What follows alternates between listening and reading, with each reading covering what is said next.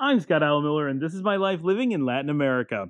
Today, I've got a viewer question asking about an investment idea or a business opportunity, or more of what they are thinking, and wanted me to take a look at it in the response question. So, we're going to be digging into the idea of building a hotel in the beach community of Popoyo here in Nicaragua on today's show. So, let's get right to it right after the bump.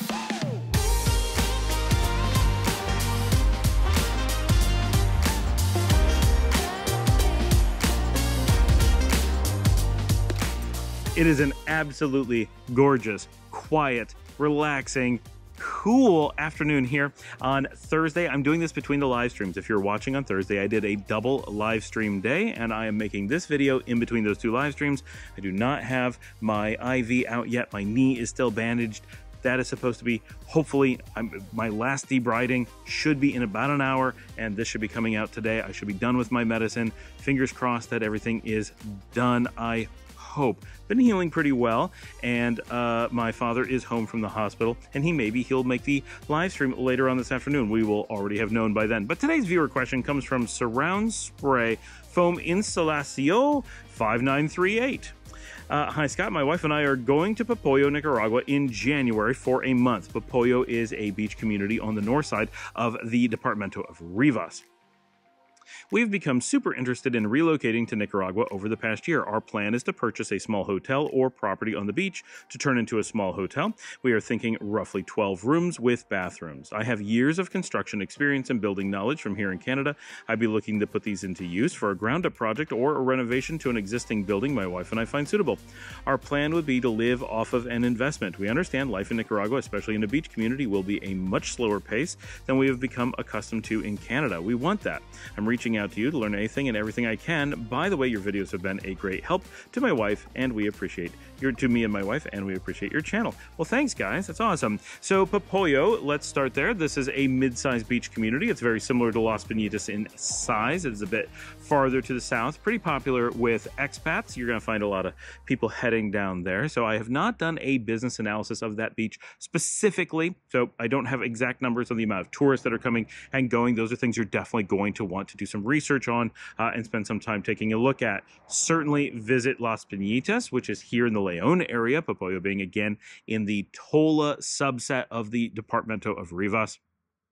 But it is one of the popular but still relatively lightly used beaches. So a lot of opportunity down there for sure, and a lot of people have this dream of being on a beach like that. I completely understand. I'm here on the Las Piñitas beach. So let's talk about some of these opportunities. So the first thing is looking at getting into an existing or building a beach location. Certainly there are places that exist on all of these beaches that already exist. As with everything in Nicaragua, the current real estate climate is heavily depressed. So anything that you can buy that already exists, you're going to get for pennies on the dollar. So if something was built for, let's just throw out some numbers, it was built for $300,000 recently, chances are you're going to be able to buy that for at least no more than $200,000. You're going to be looking at a significant discount on anything that is pre-existing. If you find an empty lot, you may get a small discount on that. For example, a beachfront location, just an empty lot might be $30,000 normally. Maybe it's a little bit depressed right now. You can get it for $25,000. Those numbers are going to be small, but it's not going to be overpriced. Well, it shouldn't be. The market value is not above market. And if you are building yourself, though, building materials and labor and all that is at normal rates. So you're not going to be getting a discount. So if you want to build that $300,000 place that theoretically we used in our first example, that's going to cost you $300,000 to build. That's what sets that $300,000 value. So if you're looking from a pure business perspective, in one case you're spending $300,000 and the other you're spending $200,000 to have the same starting point. So that's an important consideration, that anything that you're doing where you're using all your building supplies and having to take time to renovate, that's going to be costly. Also, there's lead time into doing any of those things. So just be prepared that if you want to build or renovate, that you're going to purchase, tie up your funds, and then you're going to need to spend time doing that construction to get things ready. So just make sure you're mentally prepared for that. Normal. If you've done this before, those would be things you're ready for. But for a lot of people, they may not have thought through how there could be a long lead time to getting a new hotel up and running. They think, well, I can just do this in a month or so. Chances are it's going to take quite a bit of time. That is a normal thing. Now, it's also worth noting, everybody who comes down to a place like Nicaragua, the first thing that they're always going to think of is opening restaurants, hotels, bars, things like that on the beach, surf businesses, things like that, because it's the dream, right? To live on the beach, to earn money by living in paradise and not having to go into the city, not having to do a faster pace of life and so forth. And of course, your ability to live here much more cheaply than in the United States, that's a big deal. Assuming the U.S., right, more than Canada, whatever, and so you don't need to earn as much, you don't need to work as hard. There's a lot of things. However, you also have to keep in mind that everybody wants to do that, so you're up against incredibly stiff competition, and that includes not only expats but locals as well, who all are hoping to find jobs and find ways to earn a living and be able to live here as well. So, of course, one of the benefits to opening a hotel is that you will have an investment, so you can start talking about investment residency instead of regular residency. That's a nice bonus. And, of course, you will be naturally creating jobs, whether they're construction jobs, maid jobs, reception jobs, whatever. All of those things add up and help contribute to the economy. So that's absolutely wonderful, the long-term effects that you can have. But it's important to keep this perspective. Absolutely, everyone wants to run this kind of business, and there is an endless supply of people who are willing to do so without living off of it. So beach hotels have a tendency to have a lot of stiff competition from people who don't need to make profit. And so anyone who wants to live off of that investment, that's a little bit more difficult because you're trying to eke out a living off of the margins that for a lot of people don't exist. Now, that doesn't mean that there can't be any margins for you, but be aware that this is a very standard problem. People assume that every business that they see on the beaches, they come and visit and you see beautiful hotels, and you come to Las Piñitas, for example, and you see Suyapa, which has been there for forever, and you see a whole bunch of places, one right after another. You think all these places have been in business for many years. They must be making money. Well, no one's expecting them to be making someone rich, but they must be paying their bills. They must be keeping food on the table. Someone finds the investment worthwhile having.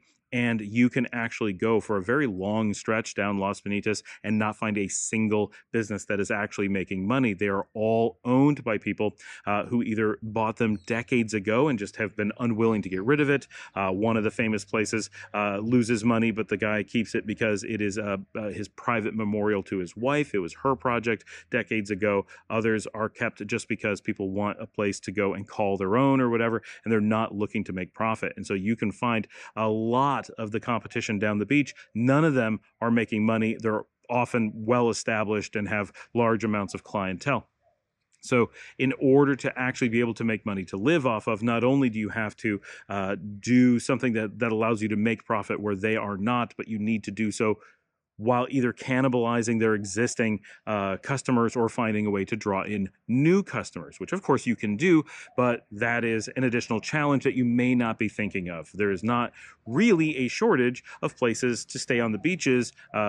That gets filled in very, very quickly. What there actually is hotels and restaurants that go out of business all the time because they find that they can't keep the lights on and they can't find enough people willing to run at a loss to keep them open to compete with the places that are doing that. And so there's a very importantly, I don't want anyone to go into, especially the beach businesses, thinking that this will be easy or thinking that this is something that other people are able to do and make money. There are, of course, exceptions. There are places where people are making money. At least we're told theoretically that some people have gotten really lucky and they put in a lot of work themselves. They put in a lot of effort. They're marketing heavily and they're able to make some money. I don't know if they're making real profits. I don't know if they're justifying the cost, but they are able to at least give the impression that they are maintaining some amount of profitability. Of course, most of these places are private, and so just like a lot of places assume ones that I know are making money when they are not,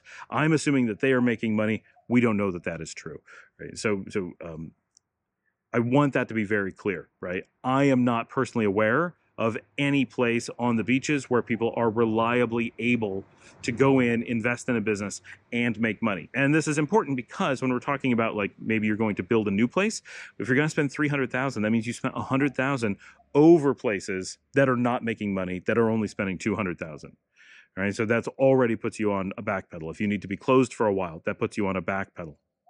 And from a purely business perspective, when you are investing in something like a hotel, you have to compare that same money. Let's say that the total money you're going to put in is $500,000. Okay, so you put in $500,000 to the hotel, and how much are you going to be able to get returns out of that after how much time? Compare that to putting that money into something like an S&P 500 index fund and see how much money that money should return as a baseline with you not working at all. No risk, no effort, just put it in. It needs to significantly beat that, or, and this is okay, or you are not living off of the hotel, you are living off of consuming that investment, and the hotel is a kind of a myth on top of it. It's smoke and mirrors. It makes it look like that's what's actually doing the work, but it is actually just your money being consumed, maybe very, very slowly, but if it's not beating that S&P 500 index number, you are actually consuming your investment, and you are working for free, or if you're not matching it, you're actually paying to work. So be aware, a lot, I mean, the average, the vast majority of people who would do this would end up in the situation of paying to work. And so defining that the thing that you're looking for is a slower pace of life, you may be holding retirement in your hand and buying a hotel, maybe giving away your retirement nest egg in order to be stuck in a situation where you may not be able to retire, but instead are stuck in a new rat race that you create for yourself. So be very cautious about that. And of course, if your dream is to own a hotel, of all people, I understand that, right? I've done the same thing. If you're not doing this because you'd be willing to work hard and be stressed and put lots of time into it rather than getting to relax and getting to retire because it just sounds exciting. Fantastic. This could be a way to control your retirement and simply get more enjoyment out of it. Absolutely. If that's who you are, then this is a perfect way to go. But it is important to be very, very cautious about how this works. Also worth noting, traditionally, the number of rooms you could have without causing additional tax overhead is 9 on the beach. There's been some changes, so the whole 12 thing may work out fine, but don't be surprised to find that the places you are either going to find that are pre-existing all limit themselves to 9 or fewer rooms, or that you end up with some tax implications that make it not make sense to go beyond 9 rooms. Simply build that into your thinking. That's probably okay at this point. That probably is not going to apply to you anymore. That is a thing that has been changing, but it has been a historical thing, and it's worth noting that it may still exist and apply to you in the future. A lot of times when looking at going into something like a beach hotel, the thought process that people have is that, well, if they invest in a hotel and they put a lot of work into upgrading it and then it ends up not working out, they're simply able to sell it and they'll be able to move on, and it's really not a very high risk.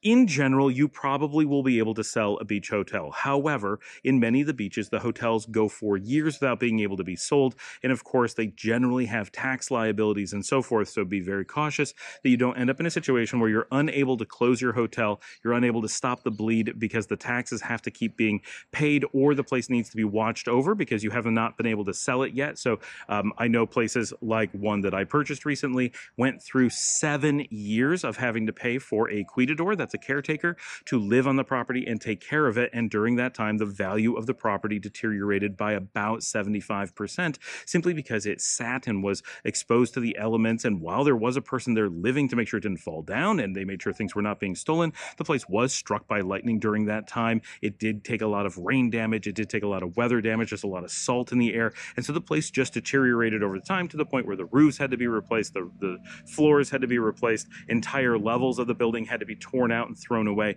because they just don't hold up over time. And so very commonly here in Nicaragua, if you do decide you need to sell a place, you're often stuck holding on to it for a number of years. And the cost of holding on to it, while not crippling in most cases, does have a bit of cost that you may not be expecting, that you may have to employ people to stay there full time. You don't want squatters moving in and ending up getting the ownership of your property because no one's been there. And you don't want the place to fall apart before you're able to sell it. And often you're going to sell it at a fraction of the value that you had paid for it. This is just the way that it works. So if you're dropping $200,000 on a place and the business doesn't make it, people will look at your purchase number and say, well, you spent 200, it wasn't worth that. I won't give you above 160. You may be looking at a 20% drop in value simply because your business failed. And they're going to say, well, why would my business do any better than yours? I have to get the place for less money and take less risk. And then I'm willing to take on the chance that the business probably won't make it for me either, but I have less into it. So at least it's an opportunity. And what are your options other than to just hold on to it and keep operating? So we see this time and time again. And so I caution you to be very, very careful. I love the idea. I love that you may be creating employment. I love that you have this idea of going to a slower lifestyle, which we need to talk about. And, beach life and all that, absolutely fantastic. And this could work for you. I don't want to be a naysayer and say this can't work. It can. I see places on the beach that seem to be limping along. They're putting in a ton of work themselves. They're very stressed, very angry, not happy with their lives. That has become very apparent, right? They're angry that businesses next to them are doing well. They're angry that other businesses have popped up, that things are changing, that they don't have control over much larger areas than they do. Beach is not what they were anticipating. And so we see the people with businesses that are limping along and trying to actually use them as income. And quite often, if you have those kinds of people in your community, you're often going to find that they're very stressed. They're anything but avoided the rat race. They may have exacerbated the rat race for themselves. And you're up against, quite often, an awful lot of people who are committing crimes such as tax evasion or employment fraud in order to try to cut corners. And the problem with that is that, of course, they take on great amount of risk. Well, the real problem is that they're doing damage to the community, of course, right? But the risk from a business perspective is that it's just a matter of time before one of those employees that is disgruntled realizes that they're not doing something that they need to do, and they're going to blow the whistle on them because they're angry because they didn't get their severance package, or they didn't get the raise they were expecting, or they're just angry that they didn't get a job. All it takes is someone in the community not getting offered a job that they think they're offered, and they call for an audit. And if all your I's are not dotted and T's are not crossed, that can go poorly. And that is a common thing that many of the businesses that seem to be surviving are often doing so by playing a dangerous game of trying to get as much money out of the system before getting caught as they can. And quite often when you see stressed places, that's the path that they're taking. And so that's not a relaxing beach life kind of vibe, and not that, of course, that you would consider doing that. The problem is that your competition beach businesses are often doing that, and you're caught in a position of having to pay full prices while they are not, and you have to make the choice of knowing that that is what's going on. Are you going to tell someone, or are you going to look the other way and hope that someone catches them? And in the meantime, you're going to lose business and lose money in just waiting for them to get caught, because they are literally stealing from you as well as from their own employees and from the people of Nicaragua. And so very difficult things that can come up. There is, in very reality, is that running a business anywhere comes with a lot of stress and drama.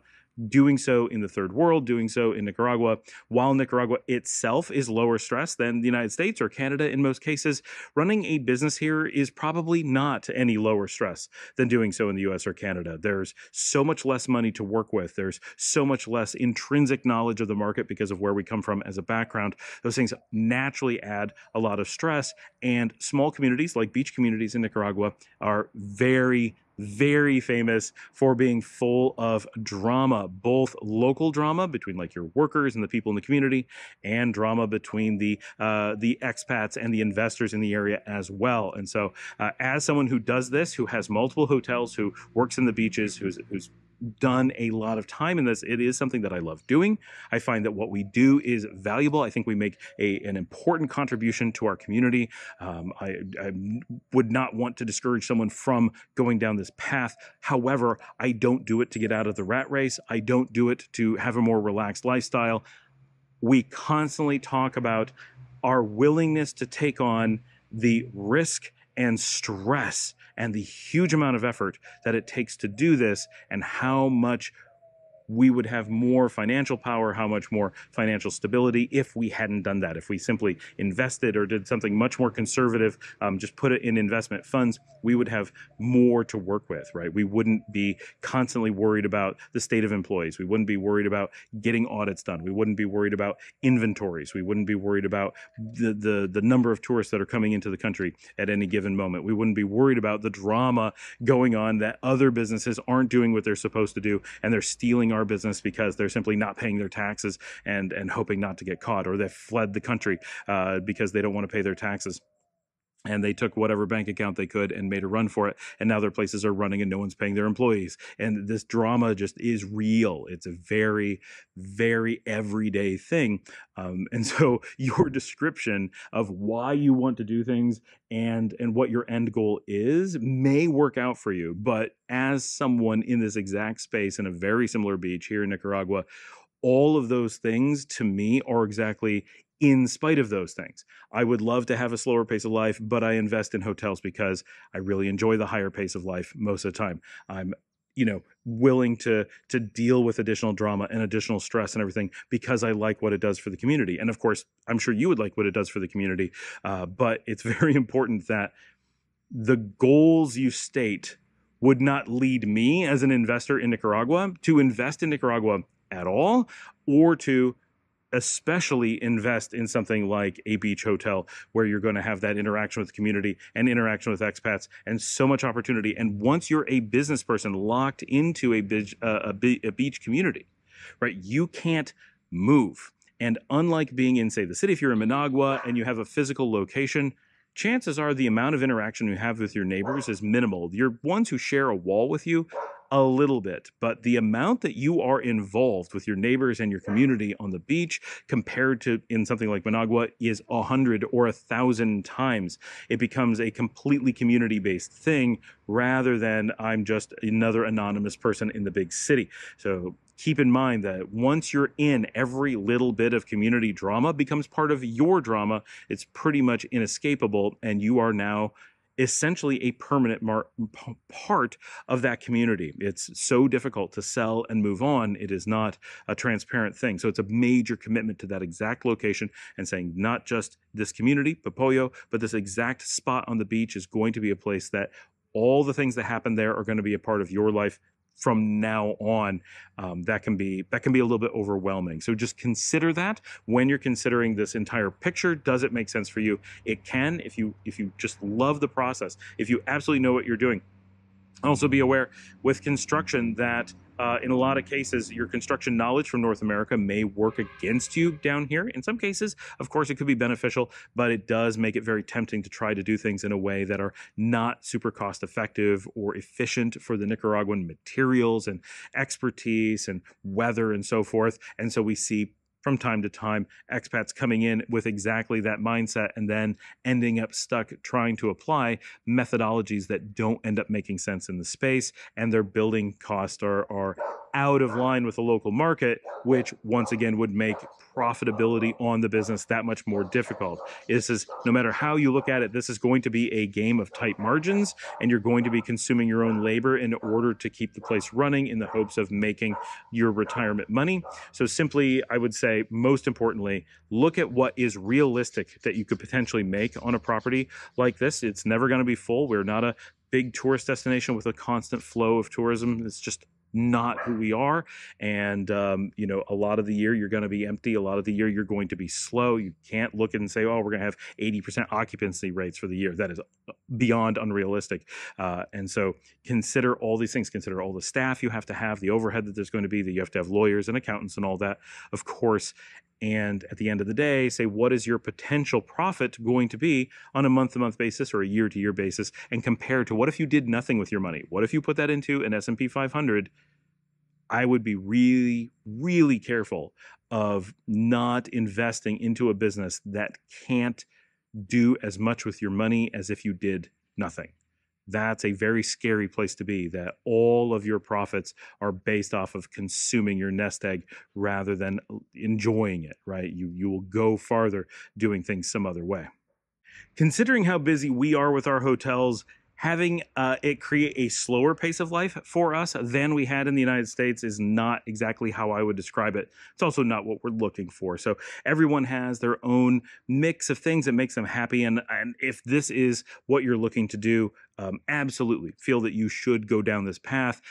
Just be very careful and set your expectations accordingly. For me, I have wanted to have my own restaurant specifically since I was quite young. Since I was about 18, 19, I got into restaurant touring and found it very rewarding. When I was young, both my wife and I worked in hotels and bootstrapped our company, which is a business consultancy, from that position of having worked in hotels. And so that is something that we've always talked about, having a boutique hotel together since we were first just getting married. And so these are meaningful things for us, and something that kind of is a dream come true to be able to do these things. And she's always wanted to live on the beach. And there's just a lot of things that come together for us. We're also younger than retirement age. I don't know what age you guys are, so I'm not saying that you're made for you. You could be quite a bit younger than us for sure, but I still work full time, both doing this channel. For those who didn't notice, I put in a lot of time on this channel, but also I have a full-time day job, right? I'm in a business consultancy. I work with thousands of customers every day across a lot of different spaces. And so a lot of the things that we do with our businesses here, right? We have our own web hosting company. We have our own web design company. We have our own telephony company. We have our own, IT support company. We have a lot of these businesses that support the businesses we have here. We're already doing that job. And so they're able to service them and make it that much easier for us.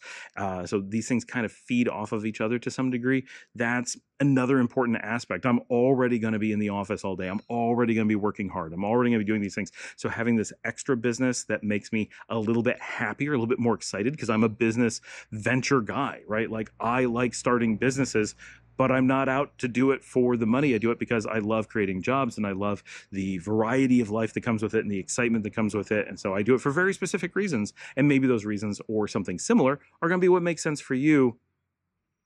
I just want to make sure you're going into this with your eyes wide open and running very careful numbers and not assuming, because it is so tempting. Everybody, when they come to, and we've got lots of videos on this, right? When you come to any place that you vacation and you see the beach, everyone jumps to, we're going to live off of this beach investment. And if that was something that actually worked reliably, then everybody would do it. I don't know anyone in my entire ecosystem of friends who wouldn't live off of a beach restaurant, hotel, or bar if that was an option open to them. And when you come to the beach, I don't know a single person in all of Nicaragua that is successfully doing that. There's places that are making it, but they're all making it because of some other reason. None of them are making it based on that one thing alone. It is simply so in violation of general business principles, right? You can't make money doing a thing that everyone wishes they were doing unless they weren't able to do it. And so understanding that is the position you're going into, that every aspect of what you're doing is fighting the things that are your goals. It's not expected to make money. It is not expected to be profitable. It is not expected to beat the market. It is not expected to be easier than working in Canada. It's not expected to be relaxing. It's expected to be really difficult in all those areas and hopefully rewarding in others.